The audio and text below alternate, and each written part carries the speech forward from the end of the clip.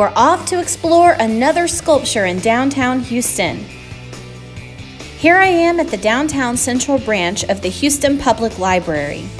A fun fact about today's sculpture is that it used to be located in the plaza, but in 2006 it was moved. You can see the red sculpture peeking around the corner ahead. Today is Claes Oldenburg's geometric mouse.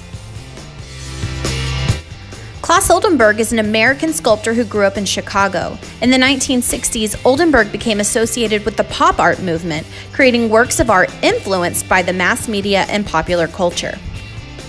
I bet you can guess what famous mouse inspired his geometric mouse series. One of the themes frequently explored by pop artists is the idea of reproduction. There are many versions of geometric mouse located all over the world.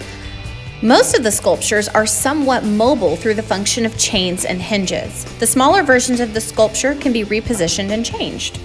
In fact, Oldenburg created a series of pop-out lithographs on cardboard so that the viewer could build their own geometric mouse.